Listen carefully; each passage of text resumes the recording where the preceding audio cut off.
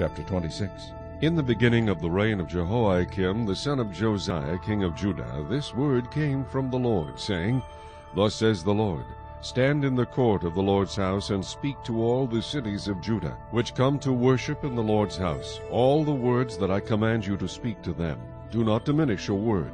Perhaps everyone will listen and turn from his evil way, that I may relent concerning the calamity which I purpose to bring on them because of the evil of their doings. And you shall say to them, Thus says the Lord, If you will not listen to me, to walk in my law which I have set before you, to heed the words of my servants the prophets, whom I sent to you, both rising up early and sending them, but you have not heeded, then I will make this house like Shiloh, and will make this city a curse to all the nations of the earth.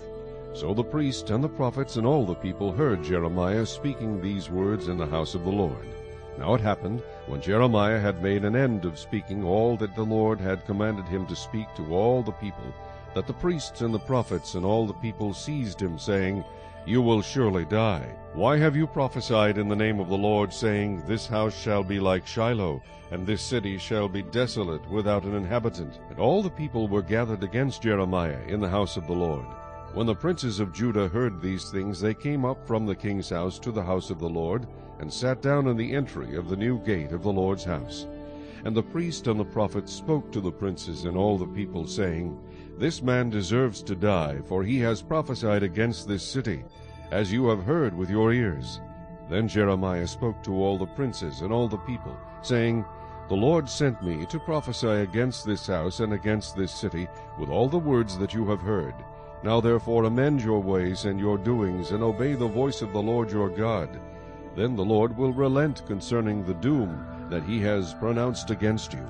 As for me, here I am, in your hand. Do with me as seems good and proper to you. But know for certain that if you put me to death, you will surely bring innocent blood on yourselves, on this city, and on its inhabitants. For truly the Lord has sent me to you to speak all these words in your hearing. So the princes and all the people said to the priests and the prophets, This man does not deserve to die, for he has spoken to us in the name of the Lord our God. Then certain of the elders of the land rose up and spoke to all the assembly of the people, saying, Micah of Moresheth prophesied in the days of Hezekiah king of Judah, and spoke to all the people of Judah, saying, Thus says the Lord of hosts, Zion shall be plowed like a field, Jerusalem shall become heaps of ruins, and the mountain of the temple like the bare hills of the forest. Did Hezekiah king of Judah and all Judah ever put him to death? Did he not fear the Lord and seek the Lord's favor? And the Lord relented concerning the doom which he had pronounced against them.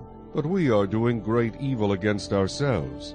Now there was also a man who prophesied in the name of the Lord, Urijah, the son of Shemaiah of Kirjath-jearim, who prophesied against this city and against this land according to all the words of Jeremiah.